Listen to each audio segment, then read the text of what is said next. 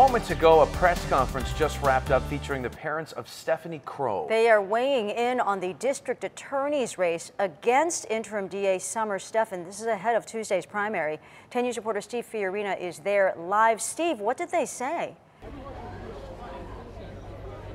This was basically almost a 20-year anniversary of the death of Stephanie Crowe. She was a 12-year-old girl. We covered this extensively back in 1998. 12 years old, living in rural Escondido, and someone broke into the house and stabbed her in the bed, killed her.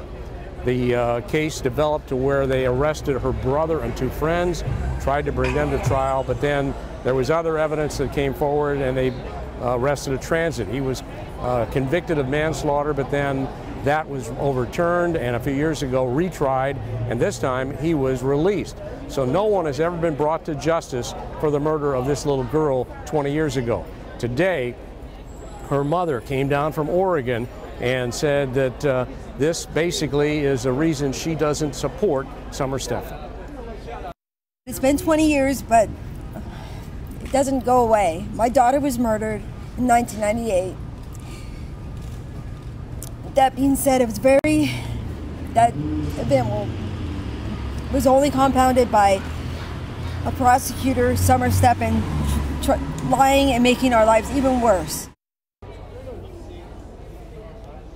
So there are a few friends of hers here, but there are a great many supporters of the challenger for the DA's office, Genevieve Jones-Wright. Some of them said they heard about it from a friend, from a friend, from a friend. That's how they all got word to come down here.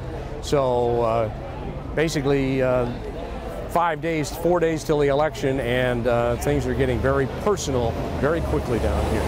Live at the Hall of Justice, Steve Fiorina, 10 News.